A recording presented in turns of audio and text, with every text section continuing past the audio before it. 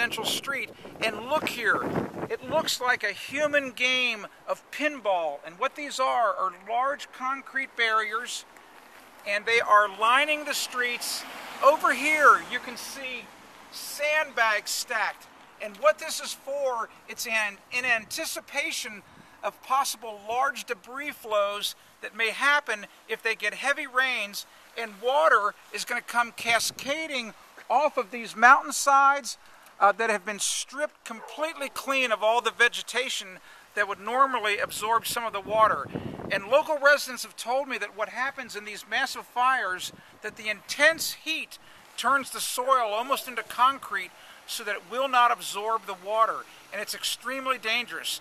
There were reports back in the 1930s of a massive rainstorm that brought boulders almost 24 feet in diameter into downtown Montrose, California, that's at the base of the foothills.